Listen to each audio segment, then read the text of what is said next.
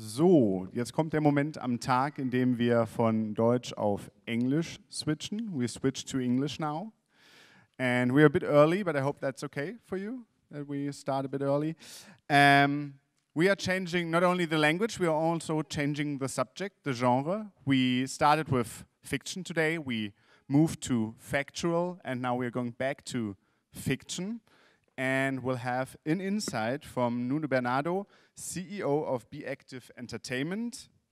And his presentation has the title Collider. This is the project he's talking about. How to create an entertainment franchise using a cross-medial approach to storytelling, using a live-action film, a graphic novel, an animated series, and a video game. A lot to take in, I guess. If the computer is ready, I would say, Nuno, the stage is yours. Well, thank you very much.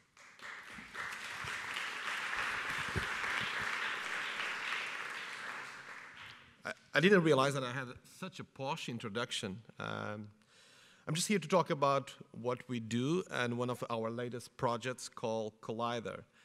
A little bit about myself. I'm Portuguese, and years ago I had this crazy idea of creating a company that could tell stories but be agnostic of platform. We didn't want to make movies, we didn't want to make television series, we didn't want to make games, we just want to tell stories. And we created a story, and we went to, with a nice pitch, we shot a nice promo, and we went to all broadcasters in Portugal, cable and free-to-air. We went to some mobile operators, internet portals, and everybody said, great idea, but no.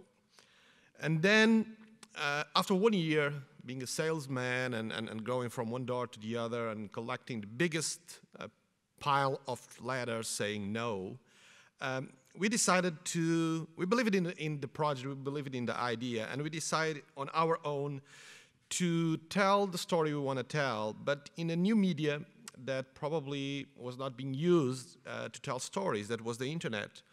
So instead of going to television or instead of doing a movie, because we were getting a lot of no's, we decided we want to tell the story so much that the best way to do it is to use the internet. So we started this blog, this video blog about this girl called Sophia, and we partnered with a teen magazine, and we partnered with an internet company, and we partnered then with a mobile operator. Nobody was paying us. Basically, we were investing our own money, our own resources, and we start seeding episode day after day, week after week, and suddenly this becomes a phenomenon. And a few months later, the no's became yes. Some of the people that said no, and that I met them for twice, 3 times in the past months or the past year, suddenly they called the office as they never met me before, as they never said no before, and said, I heard about this, I read about this in the news. This seems a very exciting project. Do you want to come in to pitch us a television show based in your property? And then I was tempted to remind them that I was there months ago pitching them a television series, and they said no.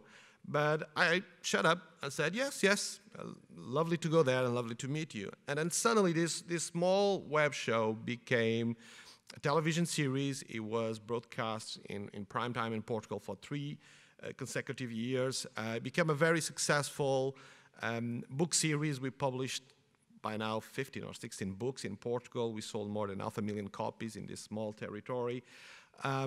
We crossed almost every single media. We did merchandising. We had a deal with a licensing company, and this licensing company sold our brand to, 20 manufacturers. We had fake tattoos. We had teenage girls' pajamas. We had fake earrings. So we had almost every single product you can imagine for teenage girls. And then suddenly in 2006, we got a call from Sony Pictures in LA, and first I thought it was one friend of mine making fun of me, and they said, oh, I've been reading about this show in Portugal, do you mind come for a meeting? And then a few months later, they acquired the rights of Sophia's Diary, and then this small story, this small web show was being bought by a major, and suddenly this small show that started in Portugal was remade in more than 10 territories by now, and it was broadcast in the UK, in China, in Latin America, and many other territories.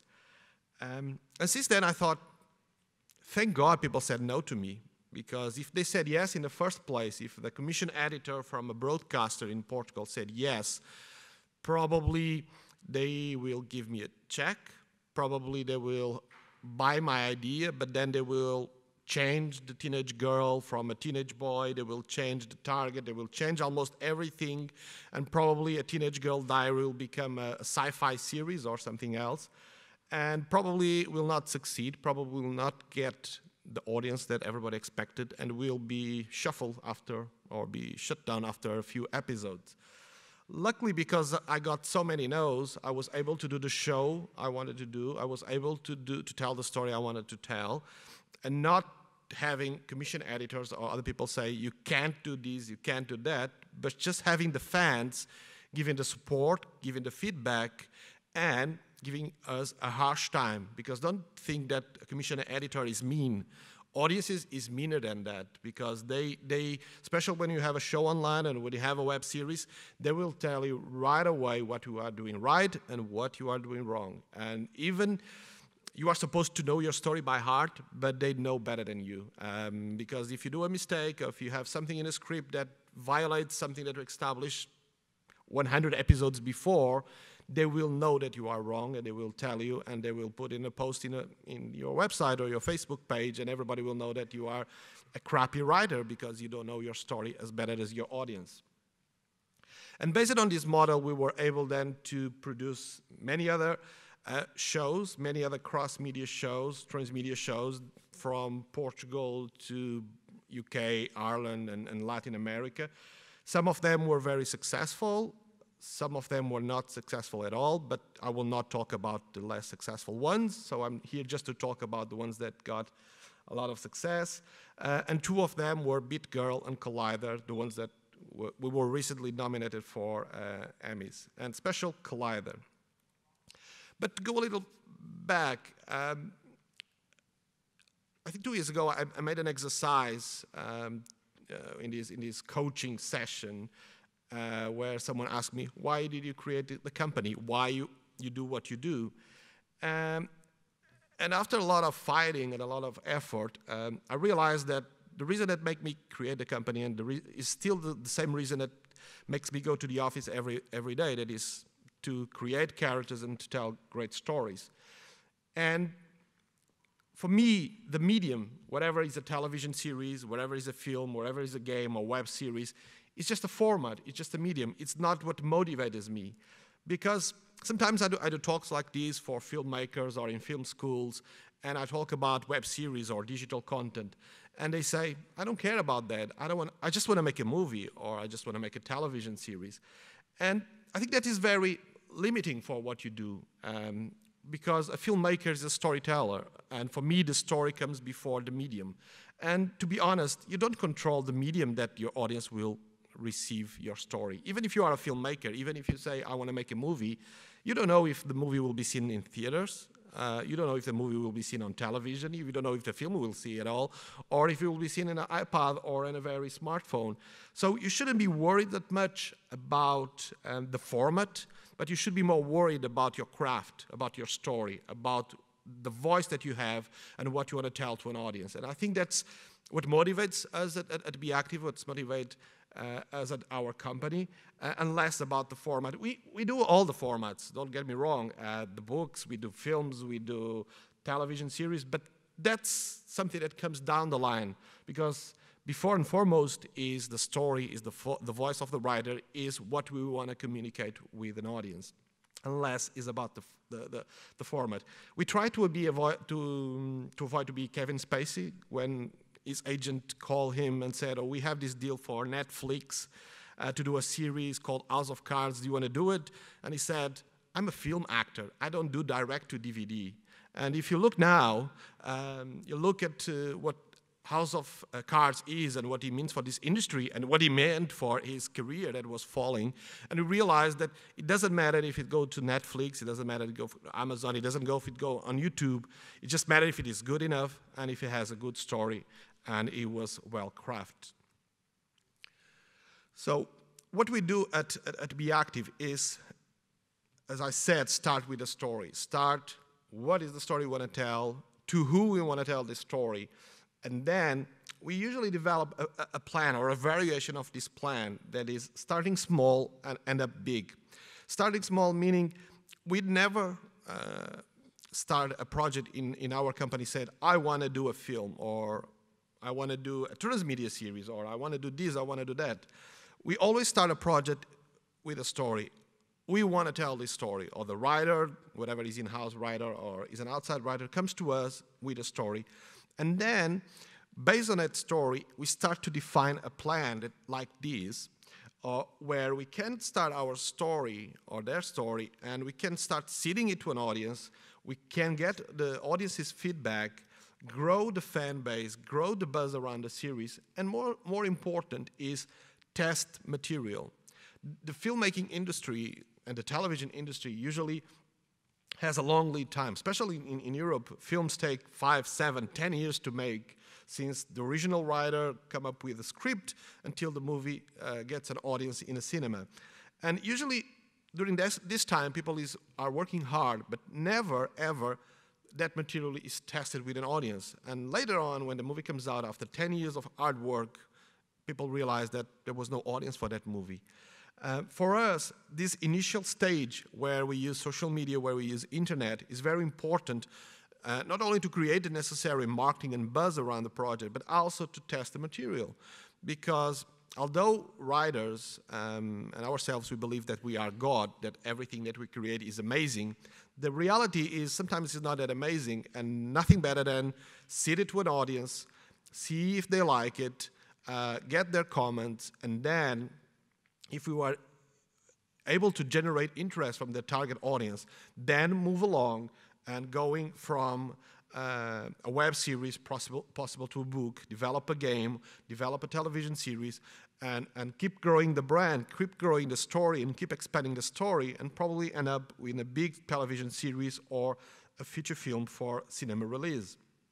This, in one hand, allows us to be more confident that what we are doing will end up an audience, and also gives some confidence to our backers, to our funders, to our broadcasters, that when we approach them with a television series, we already prove to them that there is an audience that has been following our webisodes, has been following our blogs, has been following our social media presence, and gives them confidence that when this crosses to television, there is a built-in audience that is willing to cross to another medium. So back to Collider. Collider, it started as an idea that we had, because prior to 2008, we've been very girly-oriented, so everything we developed was for girls. And I was getting a little sick about the pink, and all the PJs and all the magazines and all the pink magazines and the pink books that were in the office. So we decided to go the opposite. We wanted to do something really manly, something that was sci-fi, something that was for core 18 to 35 audiences.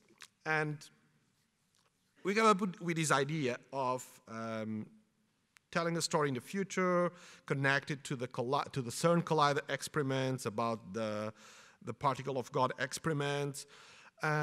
So we create this whole universe and all this setup for the story. And the reason that there is that lingo there is because I went to Los Angeles to pitch the story. And whenever you go to Los Angeles, you always need to pick two things, because everything that is being pitched in Los Angeles is something meets something else. And in our case, we thought, okay, this is Terminator meets Lost. Lost because it was a lost island, and here we're talking about the future, where people wake up in the future that is similar to a lost island. And Terminator because there has a lot of special effects and lots of explosions, and we wanted to do all of that. And of course, what we do also needs to have a reason, not just for the entertainment, but we also want to address something that was important, especially on the drama side. It was also a line that developed the story and developed the drama that was about second chances and what you could do if you could travel back and forward in time. Will you make different choices if you know the consequences of your act? So we had this underlying theme that was also for us important as storytellers, because this will allow us to create some drama and create some backstories for our characters. And here is a little trailer. It's not as good as yours. Your trailers look amazing. We try to compete with that, but it's hard. Have a little trailer that explains what we did so far, or what we did until last year regarding Collider. Science has made the world what it is today, but it also has the power to destroy it. If the world collapsed and you could go back in time to prevent it, would you make the same mistakes again? Would you sacrifice your own future for the good of mankind? Collider, a sci-fi cross-media adventure about time travel, survival, and second chances. An action-packed combination of science fiction, drama, and suspense drew the audience to the Collider experience. But to get to the future, we first have to travel back in time. It all started with the release of 6 digital comic books. As the audience moved through each book, they found out more about the backstories of the 6 main characters. Each chapter was extended with a short motion comic. The stories came together like pieces of a jigsaw puzzle. 6 people in an abandoned building in Geneva in 2018 with no memory of how they got there. The audience was left with one hell of a cliffhanger. Why did these characters leap in time? Soon enough, a prequel web series kicked off the next stage of the Collider experience. 8 webisodes featuring scientist Peter Ansay's attempts to warn the world about the danger of the Large Hadron Collider experiments. These episodes, combined with the Facebook fan page and Peter's log on Wattpad, would be the perfect entry point into the bigger Collider world. As the experience expanded, so did the level of interactivity. With the release of the Collider Quest game, the fan base had the chance to navigate through the CERN tunnels in 2018 and help the characters save the world. The immediate success of Collider Quest spawned 2 new games, a Collider game for Facebook and Codebreaker, where in a race against time, the players work with the character Luke to disarm every bomb in the vicinity. People got hooked, and the brand grew. In the summer of 2013, live events at comic conferences and film festivals around Europe spread the word of Collider to more fans in Dublin, London, Lisbon, and many other cities.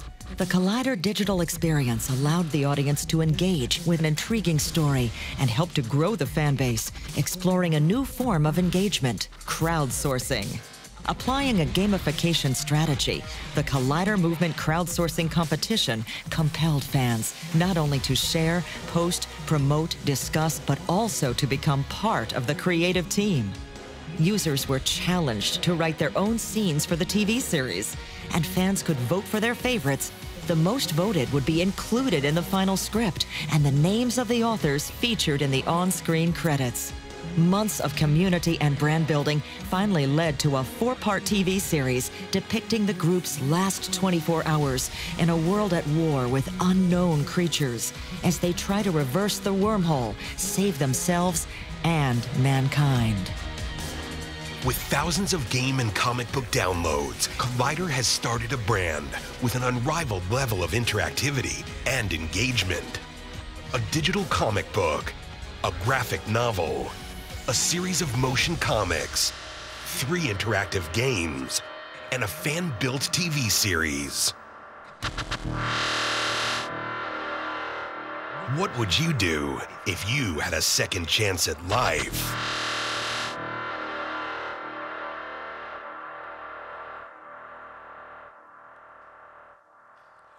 After this, we also had 2 feature film that was opened in Portugal in November last year and opened in Ireland in January this year. This is what we call the Collider world, the story world. We created all this story that is dated between 2012 and 2018. So we create backstory for all the characters. We create the initial incident inspired by the investigations at CERN. We fictionized that event. We picked 6 characters from 6 different parts of the world. We create their backstories. And then at the end of the story world in 2018, we put all of them together in this abandoned hotel, and they have a mission of trying to ignite the Collider and go back in time and save mankind. Easy task. To illustrate that story, throughout 2012 and 13, we produce a lot of content. We start producing a web series, live-action web series, that then lead to a TV special. To tell the backstory of each of the characters, we create 6 comic books, basically what happened to each character before they wake up in the future. We create 3 video games that were inspired by the story, but they didn't have an effect in the story, so it was a way that he could navigate through the story world, but without affecting the story. We had a graphic novel that compiled the last days in the future, and then the TV series and the feature film that was released in cinemas. So our strategy was to use the web series as dissemination of the brand. We use also e-books. We had a partnership with Wattpad, that is a Canadian platform for e-book lovers. So we see there a novel, a free novel that you could get it for free on this website. And with the success of the web series and the novel, we got the confidence and also the support from our funders to move ahead and to produce the rest of the content. Because we don't believe that if you build it, they will come to us. Usually, we don't create a nice website and we expect tons of people to come to us. So basically what we do is for each of our projects, we define what is our target audience. So when we identify what is our target audience, we identify where this target audience is. So what we do is going to these places where what we want to be our fans already go. And in this case were sci-fi websites, comic book blogs, and comic book websites, or sci-fi websites. And we went to a few of them and we proposed partnerships where we could see to these websites some content and exclusive, and in exchange, they will promote our content and our brand to their fans. We did this with almost 50 websites in both UK, Ireland, Portugal, and a few other countries in Europe. And these allow us to start disseminate and start promoting the brand to what we thought were our target audience. Of course, we then extended this experience with a social media presence, and we tried to, as soon as we activate the brand, as soon as we expose our brand in these blogs, that they will connect with us, and Facebook was key on this strategy. And then we proposed to them the download of our premium content, that was the comic books and the mobile games. As was mentioned in the video, we also did some crowdsourcing, not crowdfunding in terms of getting money from the fans, but crowdsourcing for the marketing activities, because we already had a fan base, and we thought instead of spending millions of euros that we didn't have to market all the other pieces, special marketing, the movie that was coming to cinemas, what we did was we asked our fans to do a few tasks, like sharing our posters, sharing our trailers, changing their Facebook banner page with our own Facebook. And each of these tasks will give them points. So we apply this gamification approach to motivate our fans to do more tasks. As more tasks they will do, more points they will get. And on each of the territories that we release the content and release the film, we create these collider movements, and the top 200 are the 200 more active fans, the ones that shared more, that promoted more, they saw their names appearing in the end credits of the movie. So it was a way that we could pay them off. And they get an exclusive T-shirts, as you see that in the photos. And of course, because they got that, they did more materials. They take photos of themselves, they upload to their Facebooks, and they created more engagement and more marketing. And I couldn't say that this was key in our campaign. I couldn't say more that this was key in our campaign, because in the end it was an indie project, and the campaign really allows us to take the project to another level. And I remember a story, because when we opened the movie in Portugal, in Portugal we have the mainland, and then we have the islands of Madeira and the Azores. And we could only open the movie in Portugal. We were not opening the movie in Madeira, that is an island outside in the Atlantic. And one of our fans was from Madeira, and he was a little upset because he's been supporting the project from the beginning, and he saw that the movie was not coming to him, and of course he was not taking a flight to come to Lisbon to see the movie. So he approached us and said, what do you want, or what do you need to open the movie in Madeira? And said, we just need some local cinema to pick it up, because we will send them the DCP. So what he did, because he was a big fan, he booked a local cinema for 2 weeks. He got a DCP from us, and he did all the marketing for the local release in the city of Funchal for the movie. Not only that in the cinema, he asked us if we could give him the drawings and the original storyboard drawings for the comic book. So he also did an exhibition that was in one of the places in Funchal for 1 month, showcasing all the work that illustrators did for the graphic novel. He did local PR in the local newspaper. He did more than we could do, for example, in Lisbon or other cities in Portugal. And he asked for no money. He did that because he liked the movie. He wanted to see it so much that he was able to take the movie and then show to all his friends and show all the people in Funchal. And that is the power of an engaged community, because if you do your work now, I said, if you involve your audience from as early as possible in the storytelling process and then in the production process, and then later on the marketing process, they will be your loyal fans. They will be your best marketeers. There is no money in the world could pay having a guy supporting our release the way he's supported in this town. So the way we approach storytelling with an audience from an early stage usually pays off, because down the line we will have a few, hopefully hundreds or thousands of very loyal fans that they will do an extra mile to help you to promote and disseminate the brand about your project. What I have here is some sort of a curiosity. The poster on your left is the poster that I took to Cannes in, I think, 2009, probably 2010. At the time, we only had a few webisodes, and we had a promo, and we went there to try to finance. And on your right is the poster that the Japanese release of the movie had, and now it's the cover of the DVD that will be released in January. And you can see how a project changed in 5 years. And I think they went a little over the top, because we never had that machine gun in the hands of the actor. They just photoshopped it and put a lot of machine guns there. They went a little over the top.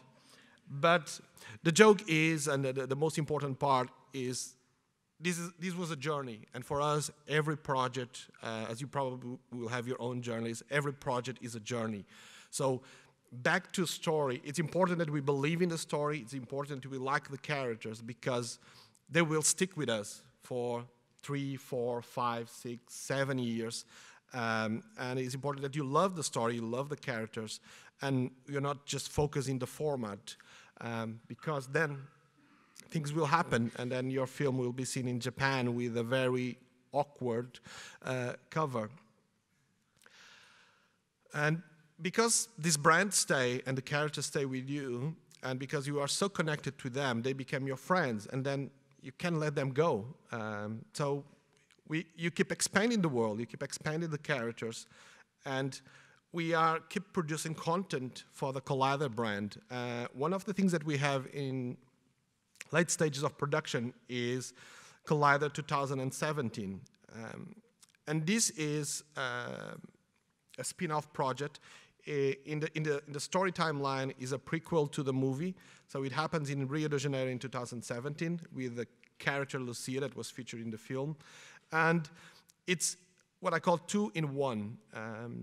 It's like that shampoo with conditioner. We had two things, hopefully for the price of one.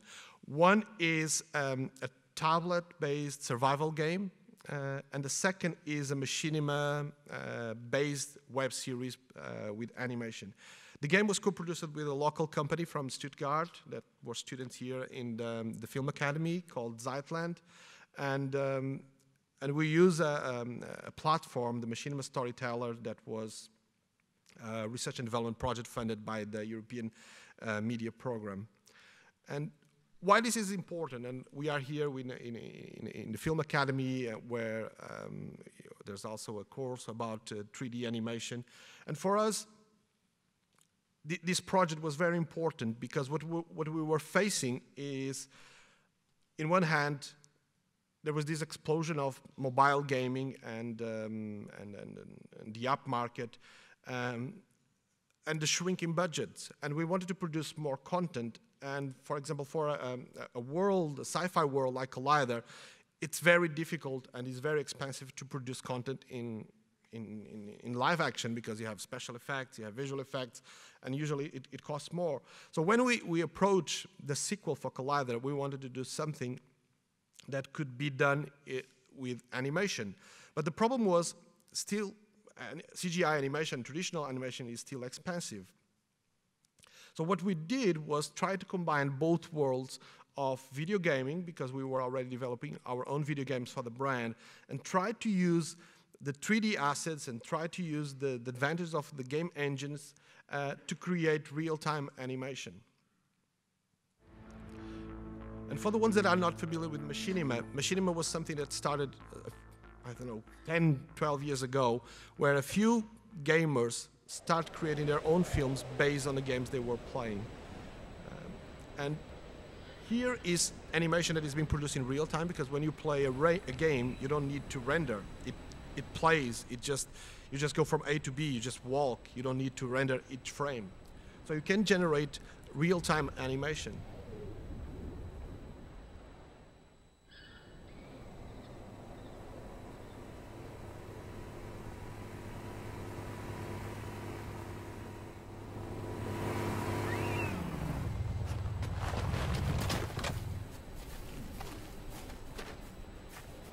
Hey guys! Anyway, we are here to introduce you to a relatively new style of filmmaking. This would be the machinima. Machinima is using 3D graphics rendering engines to produce computer animation. Basically, machinima is using video games to make movies. Exactly. What you are watching right now is a machinima. The term machinima is derived from the words machine and cinema. The machine aspect shows that a computer or video game console is used to make the film, while the cinema aspect simply shows that there is a cinematic feel to the videos.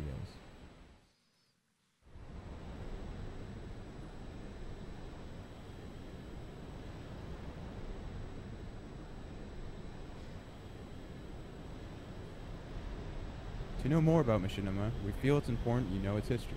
About that time, eh, chaps?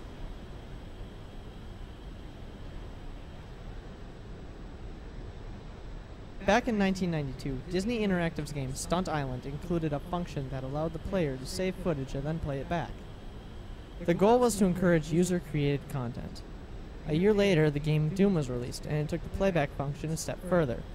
Now the footage file could be larger and could be played back in real time. These were known as demos. In 1996, the PC game Quake was released.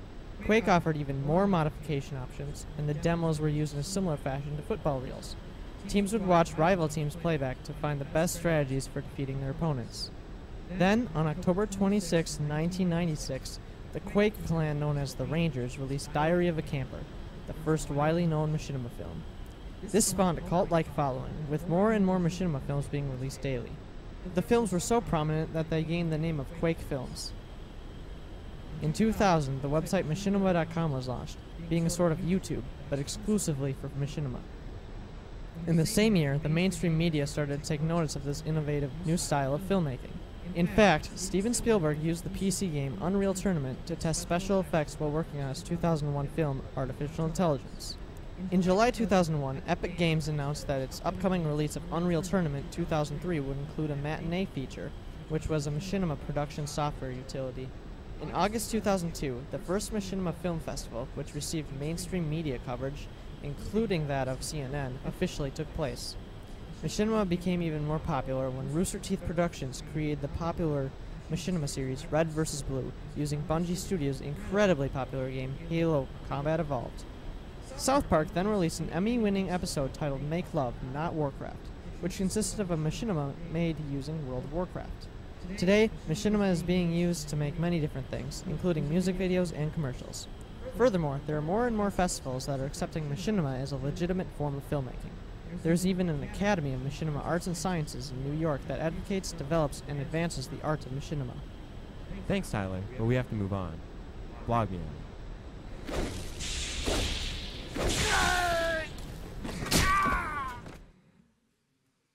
So when we discovered machinima, we thought this could be a way that we could produce more web series and we could produce more content for Collider and possibly in the future other brands.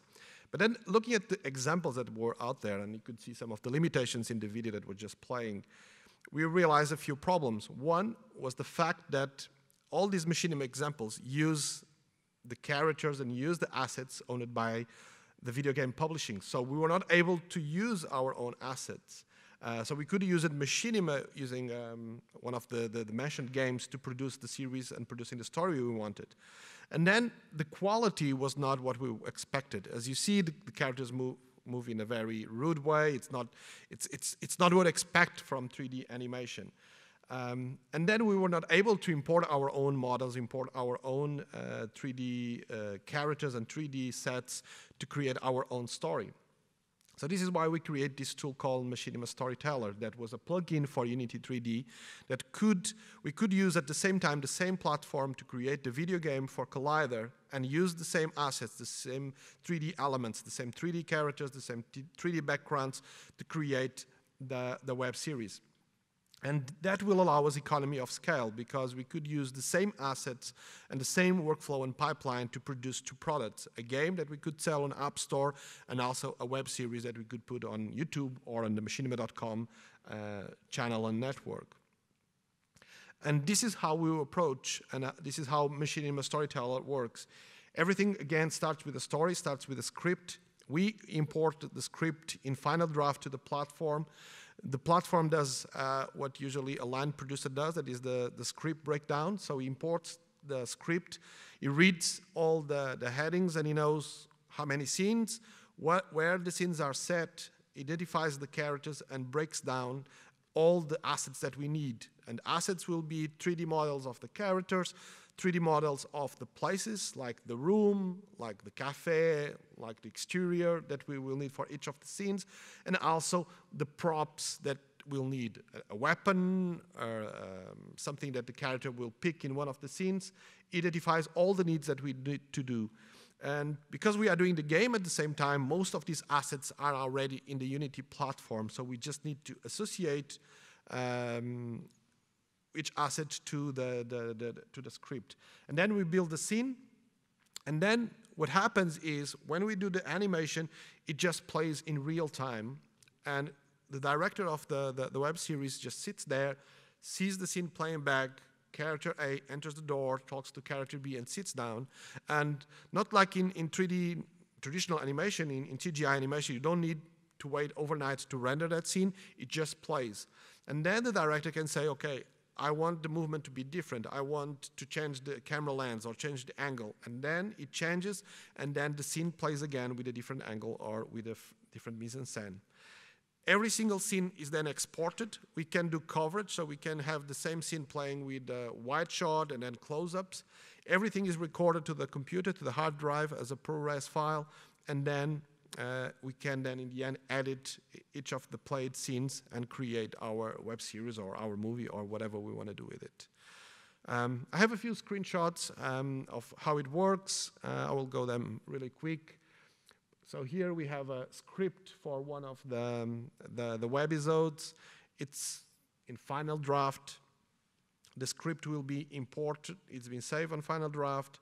Will then be imported in the Machinima Storyteller platform. And the software will then identify all the characters used in the scene, all the places that the scenes are playing, and we will create some sort of timeline for each of the scenes. And then we need to pick the characters that we developed for the game and assign the 3D model for each of the characters to the character, and also do the same thing for the assets, and assets meaning the place where the scenes are playing.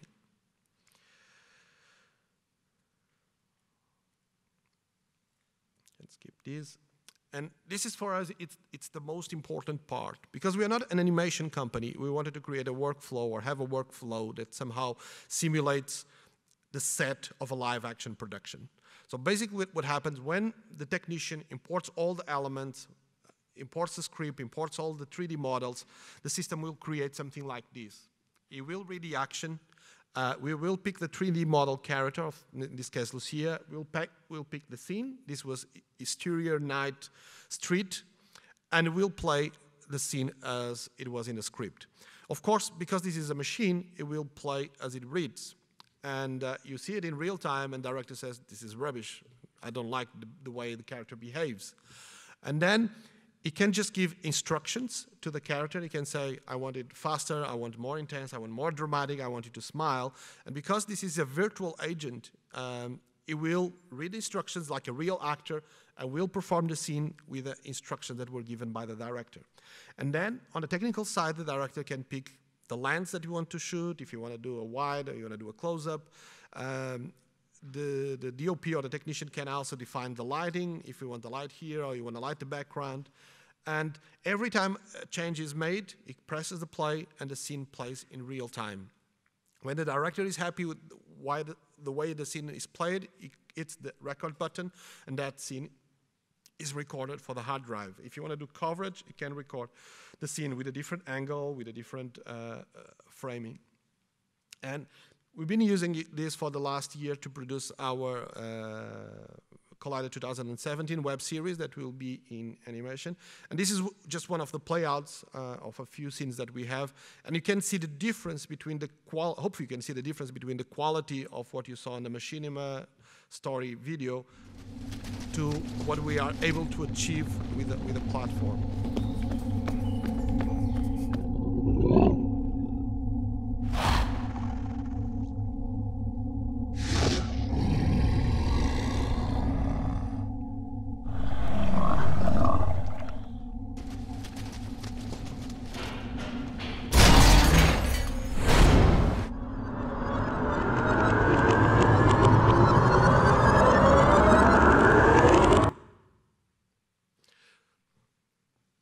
So every scene that is playing, or every piece of video that you saw that was played in real time in the platform. So you don't need to render every time.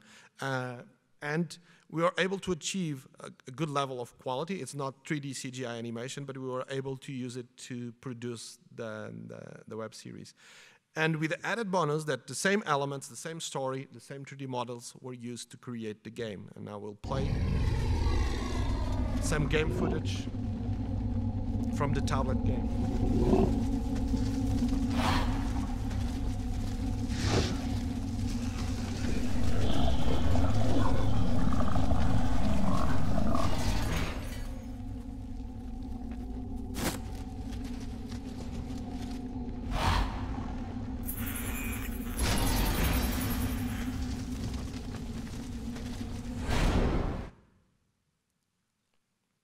So with the same assets, we were able, and the same story and the same original content, we were able to create two products. A linear product, that it will be the web series, where you just play the button and you watch the story and you watch the series.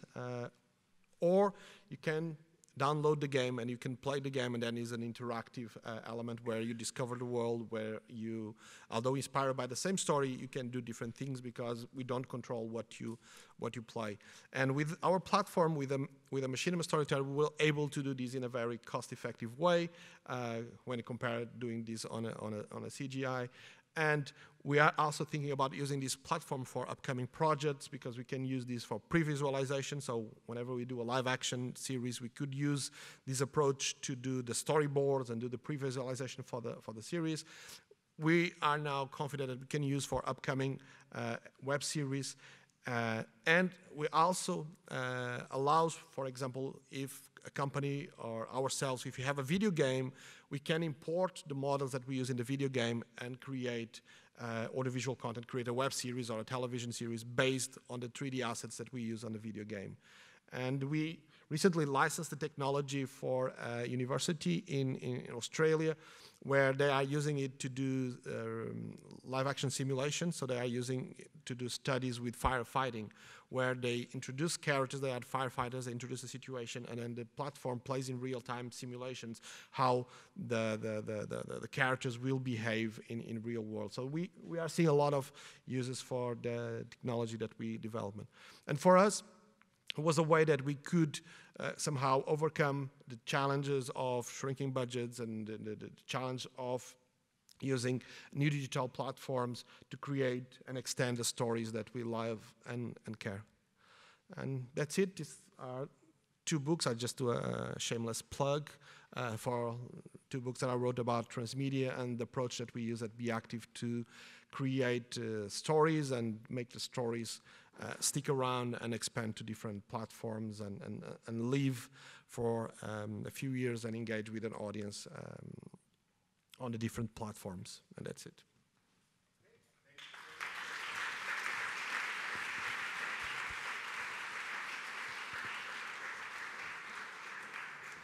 Wow, that was quite a lot.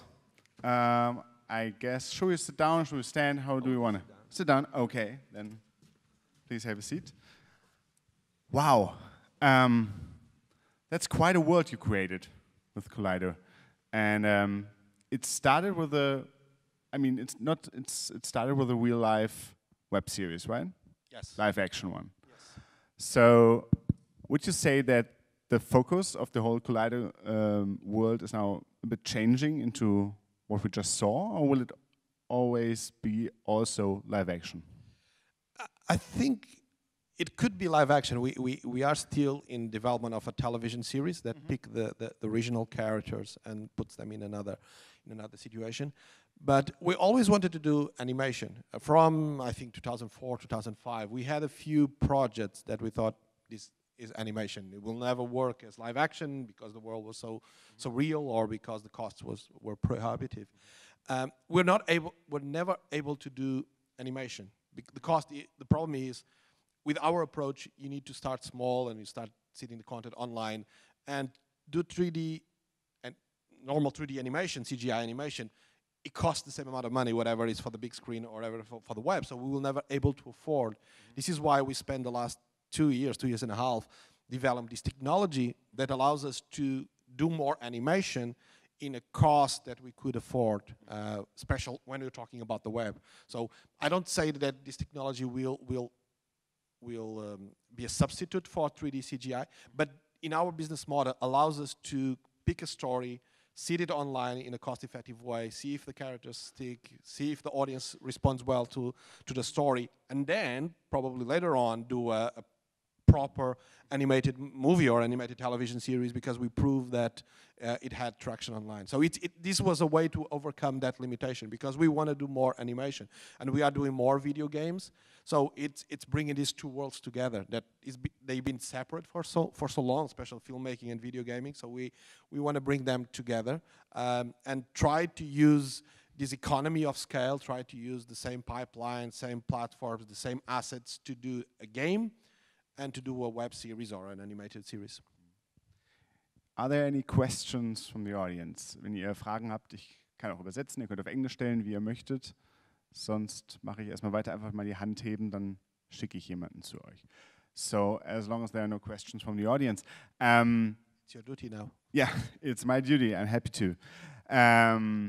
Let's talk about the story world of Collider. I mean, how important is it to create first a very, very good and very complex universe you have to work with in the upcoming years? I mean, I guess that sometimes if you work with a project, it's like, oh, we can do this, and we should do a web series, we should do a graphic novel. But first of all, you need a base for all of this. How long did the creation of the world of Collider take?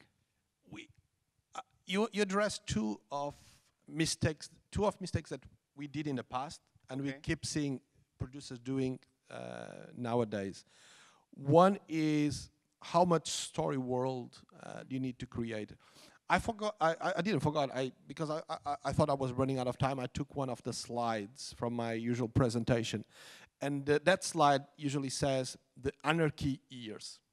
Because we don't believe, because we did that and it didn't work, that when you start a project, you should create this huge Bible with this huge background story, with this story world. Because you are creating so much content without you testing. So usually the worlds that we created, they are very, if you want, they are very thin. Collider started like a 20, 25 pages treatment. And then what I mentioned, the anarchy years, is that the market and the audience helps you to shape the project. The audience, because when you start seeing this content online, when you start writing a blog about the character, or when you put a mini novel or a novel by chapters on Wattpad, you start getting the feedback. So that feedback helps you to shape the Bibles, helps you to shape what you will do in the future with the story. And second, the market, because we are a commercial company. If we are not able to sell, we'll not do the project. So when we do the meetings, when we get the no's, when we go to LA or when we go to MIP or when we go to Cannes, when we get the no's or yeses or maybes, the feedback that we got from the possible buyers, the broadcasters, help us to shape the project. So these anarchy years is that limbo time where we put something online, we go to markets, we try to fund it. We don't know what it will be in the future, but we are just collecting information. And then is when if you want, the story world is getting bigger, is getting shaped, is getting in place. So that's how we started. The second thing is that we could do this too. That I did a project in Brazil in 2008 called Final Punishment, and it suffered from that. Because by the end of the project, we had more than 1,000 pieces of content. And these 1,000 pieces of content needed to be released in sync because it was an alternate reality game. They needed to come out on this specific second because they were all connected, and because it was a game, it was a puzzle game, you couldn't release clues before they solved the other. So we had to manage 1,000 pieces of content that they need to be released in that specific moment. And it was mad. Because what happens is, one thing or not, 90% of your audience will only watch or see the linear elements. You are lucky if 10% of your audience gets engaged, gets deeper.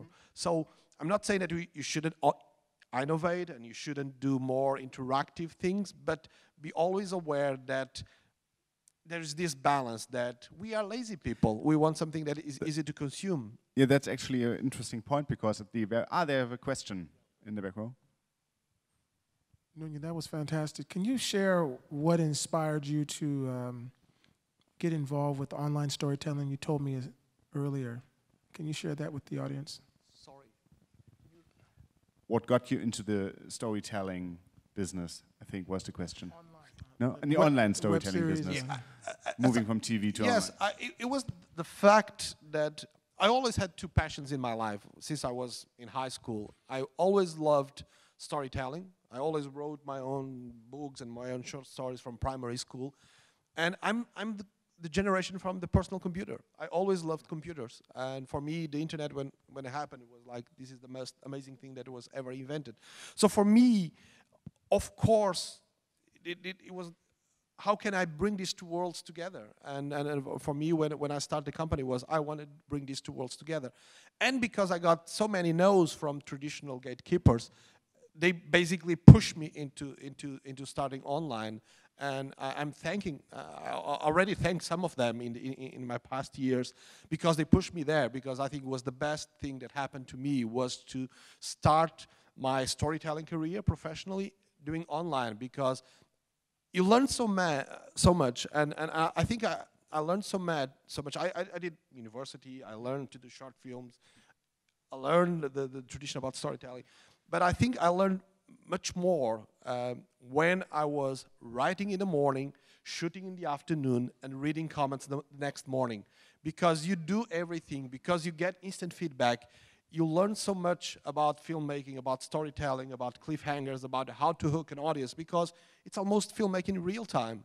And there is no better school, sorry for Filmakademie, there's no better school beside Filmakademie than doing it and have instant feedback and have your fans saying, but 10 episodes again, you said that she was blonde and now she's brunette. Are you crazy? Because you learn about the rhythm, you learn about storytelling, you learn about cliffhangers, you learn about drama, and it's amazing. And yeah, one more question. So I think this is very interesting regarding collective creativity, what you just said.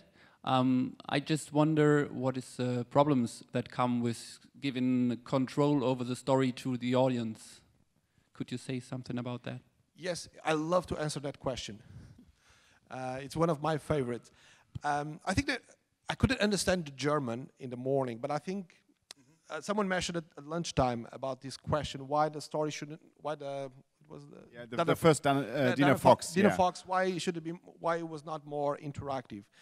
And Sophia's Diary was an interactive story. So we shot in the morning, we write in the morning, shot in the afternoon, publish in the evening, and in the end of each episode, we asked the audience to decide what the character should do next. So basically, what they want to see in the next episode. And then we write in the morning, shoot in the afternoon, publish in the evening, and go these 5 days a week, Monday to Friday. And what I learned from there was there's a big danger when you do really interactive stories. Because if you do your job right, if you write a really compelling story and you write really compelling characters, the audience will love them. So what they will do is to protect your lead character. They will avoid them to have him or she to get in trouble. They will basically start making decisions that will remove all the drama from the story. And then your story dies because you have no drama. So it's very difficult to really create an interactive story because you are the storyteller, you are the professional. If you are a good one, you will hook your audience with your story. You don't need the gimmick of the interactivity.